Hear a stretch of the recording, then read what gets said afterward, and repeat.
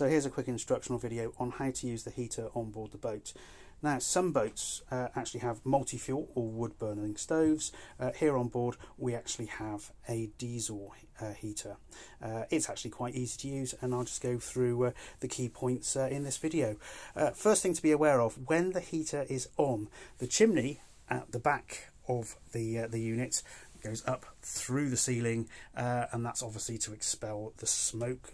But when it's in operation, it does get incredibly hot, so please don't touch the chimney when the unit is being used.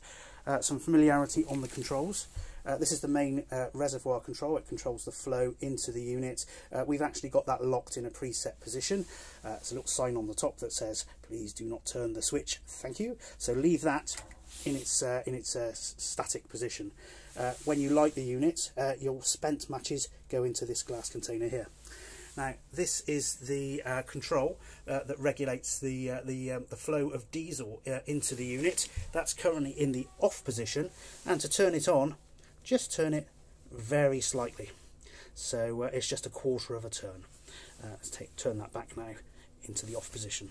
So on the other side of the cabin, you'll find a little box, and in the box there is matches and fire lighters. So in part 2 of this video, we're going to show you how to light the stove. Thank you.